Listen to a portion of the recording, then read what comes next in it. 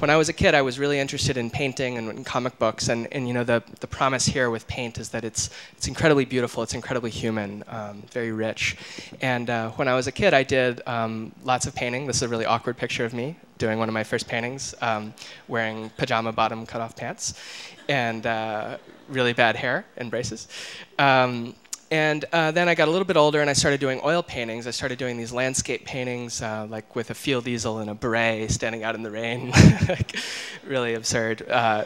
Then I started keeping these sketchbooks. I saw a show of this guy Peter Beard when I was a teenager, and he really inspired me to start keeping really elaborate sketchbooks that would record my living experience. So I would fill them with all sorts of stuff, like ticket stubs and dead plants and dead insects and watercolor paintings and writings. And they were these very personal documents that kind of reflected whatever I was experiencing in my life, and I would try to add a page to them every single day. And I still have lots of these. Some of them were very, very personal. Others had photography pasted in. Yeah, just a bunch of stuff. And I loved this feeling of slowly creating something that became more and more beautiful over time, this record of my life that would become more beautiful over time.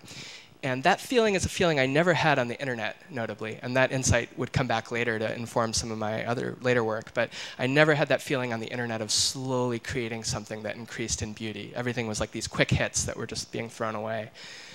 So I kept these sketchbooks for about 6 years, and I stopped keeping them very abruptly in 2003. I was traveling in Central America with some friends, and I was alone one afternoon in San Jose, Costa Rica, and got jumped and robbed by 5 people with like a gun on my head, and they took a knife and cut the strap of my bag and took a sketchbook that had like 8 or 9 months of work in it, and it was very traumatic. I got beaten up pretty badly and had these sunburned blisters on my shoulders that got ripped open, so I was bleeding all over the place. And you know, it was this very traumatic experience, but it ended up being one of those things in life that is terrible when you're going through it, but that ends up being opening into a new way of doing things, a kind of doorway into a new way of doing things. And so for me, when that experience happened, I realized the cost of working with paint is that it's very fragile, very fleeting. And this isn't just paint, but anything that's physical and tactile.